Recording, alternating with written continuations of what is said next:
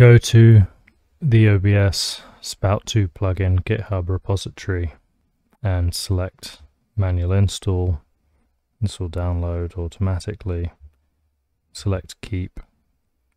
Go to your files, and here we have the manual install folder.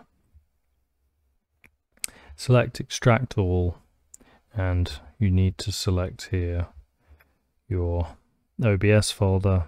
So in my case, that's in my C drive, program files, and then OBS Studio. That's the folder you need.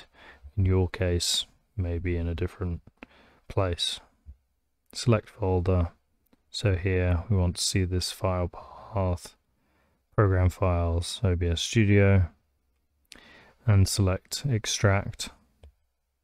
Now in my case it won't fully extract because I'm using OBS to record this video, but in your case it will extract that, and then when you load OBS Studio you will now see the Spout-2 capture option in your OBS sources.